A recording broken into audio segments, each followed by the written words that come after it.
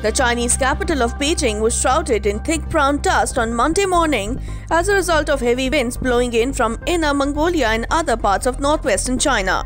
The China Meteorological Administration announced a yellow alert on Monday morning, saying that the sandstorms had spread from Inner Mongolia to the provinces of Gansu, Shanxi, Hebei, which surrounds Beijing. Beijing's official air quality index reached a maximum level of 500 on Monday morning, with floating particles known as PM10 reaching 2000 micrograms per cubic meter in some districts.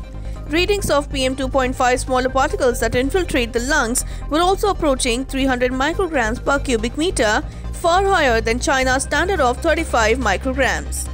Beijing faces regular sandstorms in March and April as a result of its proximity to the massive Gobi Desert as well as deforestation throughout northern China. Beijing and surrounding regions have been suffering from relatively high levels of pollution in the recent weeks, with the city also shrouded in smog during the opening of the parliament starting on March 5th.